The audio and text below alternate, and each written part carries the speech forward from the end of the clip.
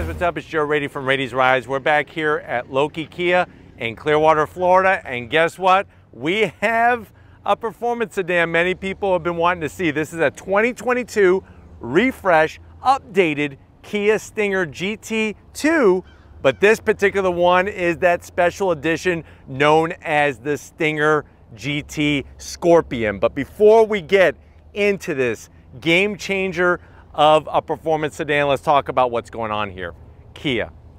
They really have been doing some major things in the auto industry, turning everybody upside down on their head because of what they're able to do with style, what they're able to do with performance, and also at the end of the day, the pricing. Now, the Stinger really was that vehicle that started to wake people up of what Kia was capable of. It all started back in 2018. Now, we kind of take them for granted because we got the Telluride, we got the Seltos, we got the redesigned K5, the Kia Carnival, the upcoming Sportage. But like I said, it all started with this Sportback sedan. Now, for 2022, there are some changes, there are some updates, and what they decided to do to kind of just sweeten the pot, so to speak, is bring this Scorpion edition. Now, this Scorpion edition isn't necessarily a limited edition.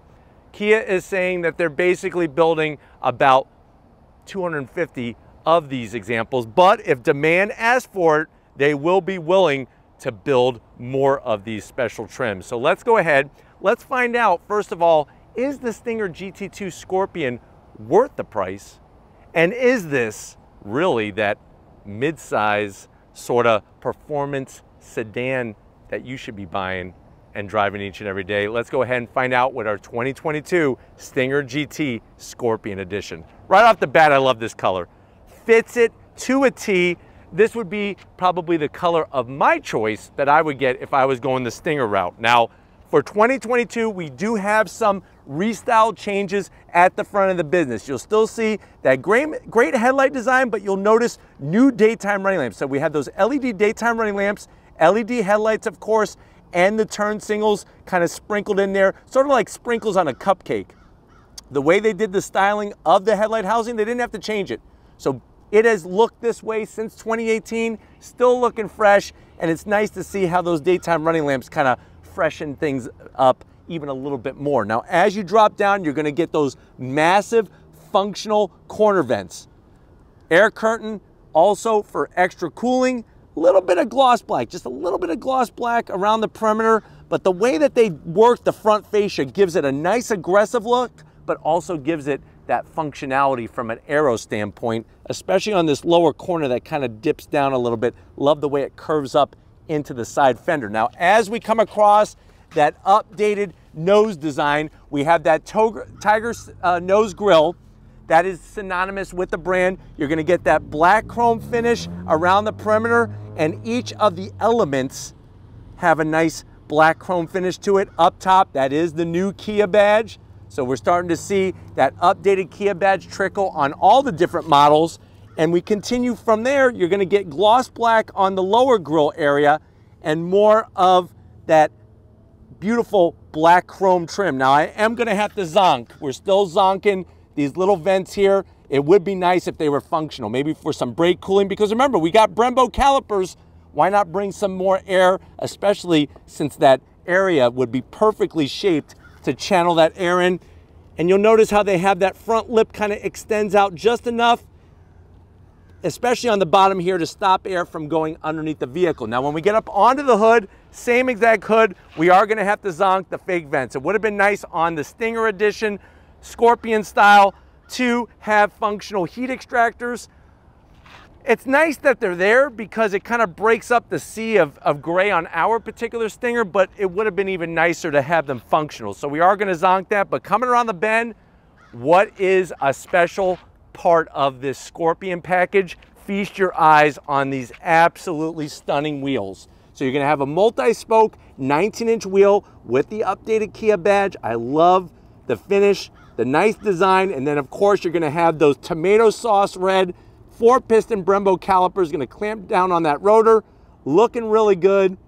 All 4 corners, of course, they've done tons of work to the shock absorbers, and to the chassis setup to give us some really great handling. And you can get the Scorpion package on a rear-wheel drive like ours is, or all-wheel drive. And that's one of the best things about the Stinger, is that it is a rear-wheel drive platform, not front-wheel drive.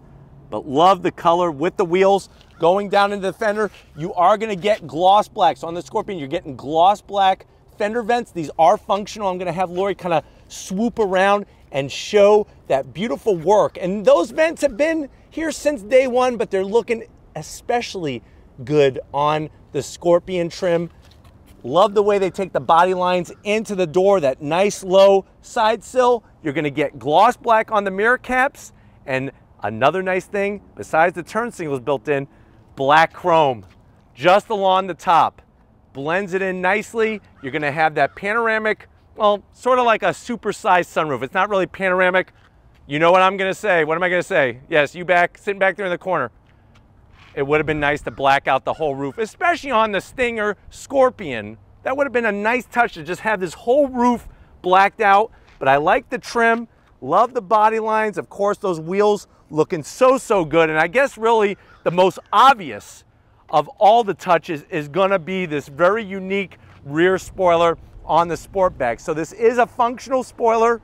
It's gonna help channel the air off the back glass and past the rear end of the vehicle. You can see our LED lights. Remember, this has all been refreshed for 2022.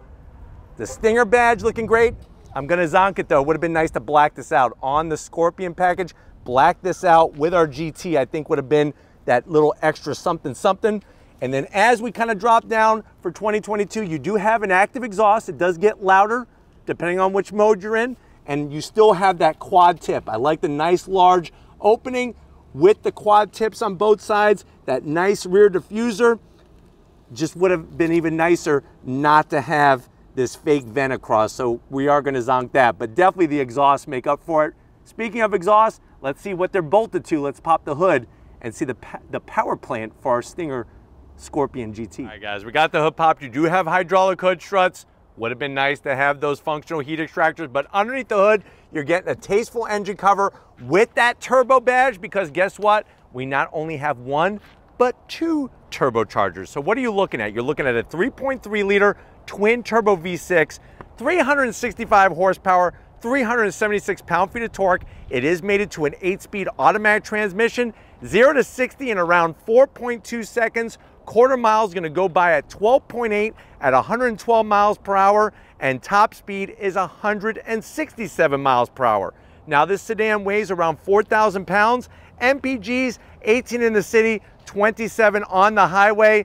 And what you're going to find is not only are you getting the exterior portions of the Stinger Scorpion package, but wait until we get to the interior. I guess the zonk is there's no performance upgrades. So that would have been really that thing that I know I've been asking for, is how about make the Stinger Scorpion edition have 400 horsepower? Maybe do some tweaking, extra tweaking to the suspension, and kind of make it that halo of a Stinger GT when you're going that Scorpion trim. But why don't we go ahead? Let me know, by the way, how you feel about that this car does not have extra horsepower than the standard Stinger GT. I'm curious to know what you think, but let's go ahead, let's fire it up and hear what it sounds like.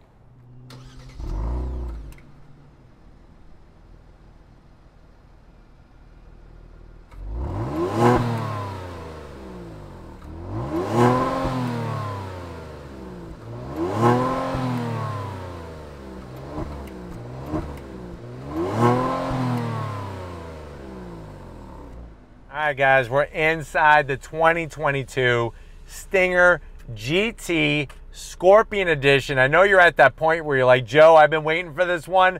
Thank you so much for finally bringing it, because I need to make a decision. I need to pull the pin on a sports sedan, and I've been eyeballing this one.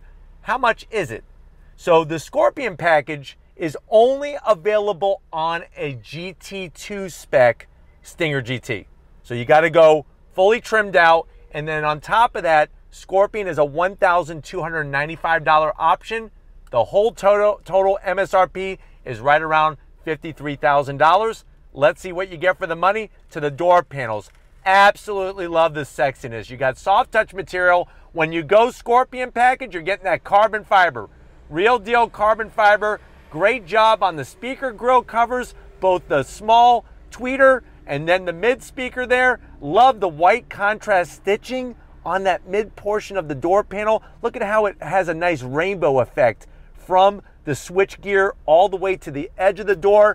Armrest is not the softest, but it's definitely sexy looking. Little bit of silver trim, and then the door pocket is good for about 10 Pop-Tarts and a bottle of milk to wash it all down. Now, when you go from the door panel to the dash, same soft touch material, stitching looking great. Just a little bit of gloss black on the AC vent, but the silver trim just kind of brings everything to a new level. And new for 2022, we had the changes to the outside. This is all new. That is a 10-inch infotainment system screen, that horizontal setup, Apple CarPlay, Android Auto. Obviously, navigation. Is it a touchscreen? Of course it's a touchscreen.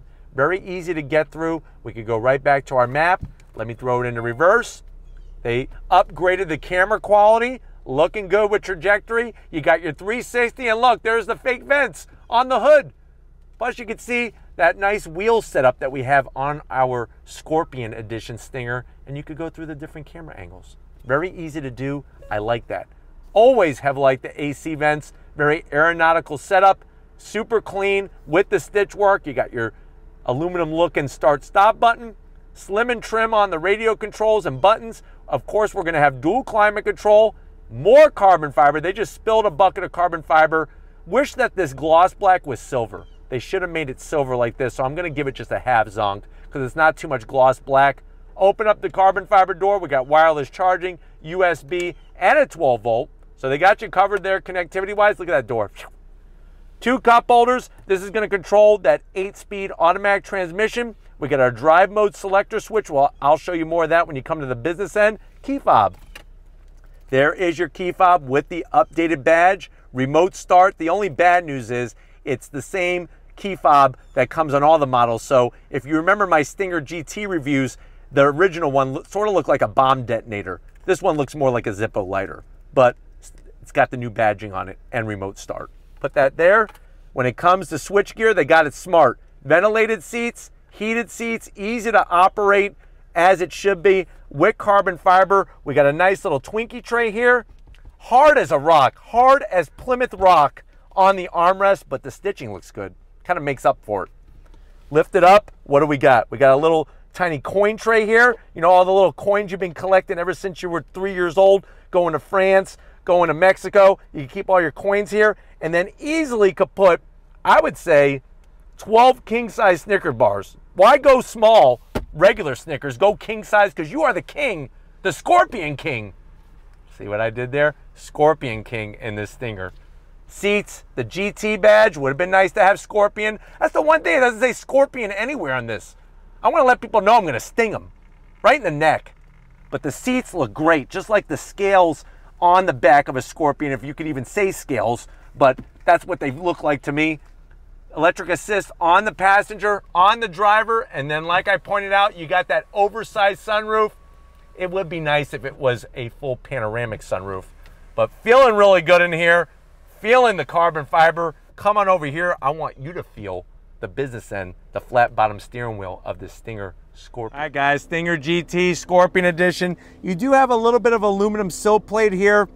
Another missed opportunity where they could have put Scorpion Edition, or maybe the image of a scorpion, or maybe somebody dying after they were bit by a scorpion. Could have been right there. But the great news is the footbox, Kia does an awesome job. Nice large aluminum dead pedal, brake pedal, and throttle.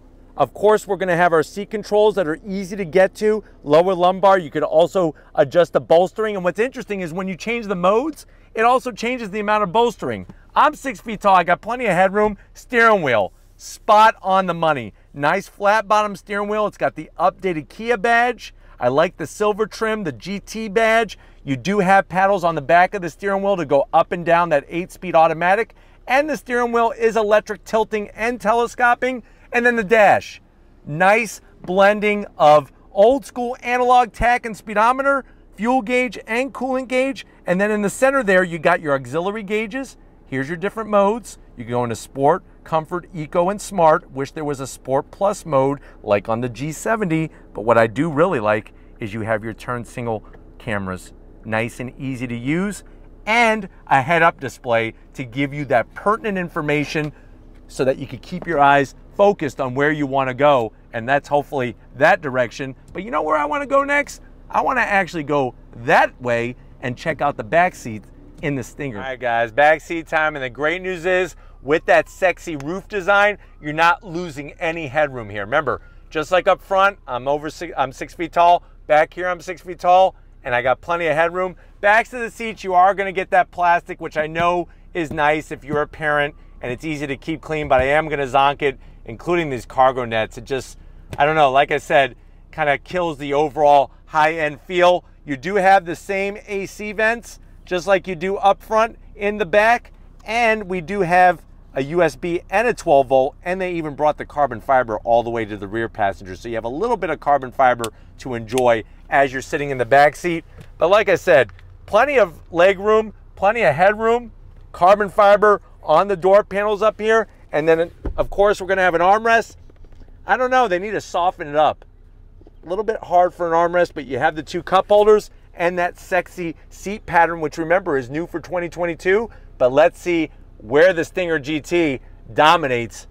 Let's go back to that cargo area and see what we could fit in our Stinger GT Scorpion Edition. All right guys, time to get into the most surprising part of the Stinger. Every time I showcase this, it even still blows me away to this day. Hitting the button, nice electric assist. That back, sport back, is gonna rise up, and look at the amount of room. This separates it from the sister vehicle, the Genesis G70. This definitely separates it from so many of the competitors, because guess what? Underneath that sexy back, we got 23.3 cubic feet of space with the seats up, 40.9 cubic feet of space with the seats down. That just really maximizes the versatility of this Stinger GT. But why don't we go ahead, let's talk about the best part. Let's go do the best part. If you're ready, I'm ready. We got a Stinger. I want to go and get it done and go on throttle. Let's go do it.